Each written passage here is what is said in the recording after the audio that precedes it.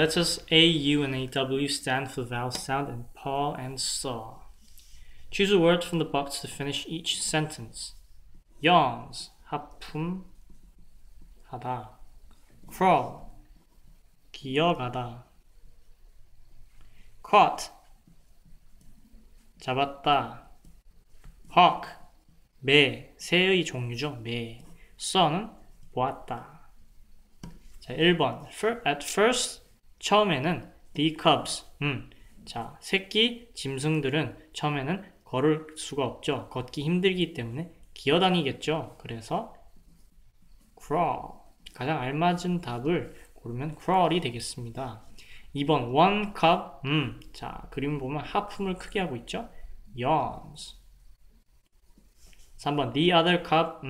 a fish. 자, 여기 다른 새끼 짐승은 생선을 무엇을 했다? 자, 멀리서 생선이 있는 것을 확인했죠. 그래서 보았다. saw a fish.